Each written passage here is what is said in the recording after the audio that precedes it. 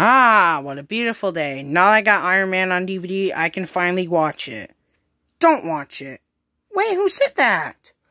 Just don't watch it. That's that scary Paramount DVD logo. If it's scary, trust me. Oh no, not you again!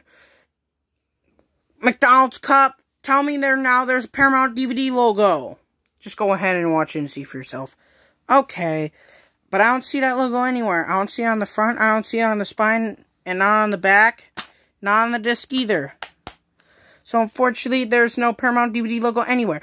Just put it in for the love of God! Oh, okay then. Never saw that coming. And yes, of course, this film is rated.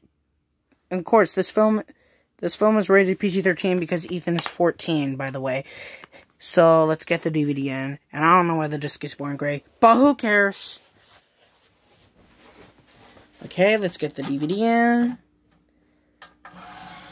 And start watching this Marvel Studios, aka Marvel Cinematic Universe movie from 2008, which is the very first one.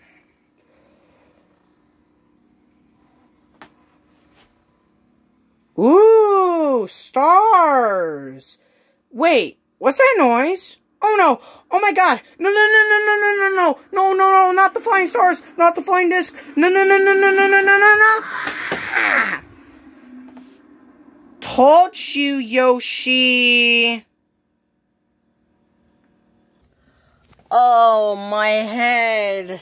My poor head, oh my goodness!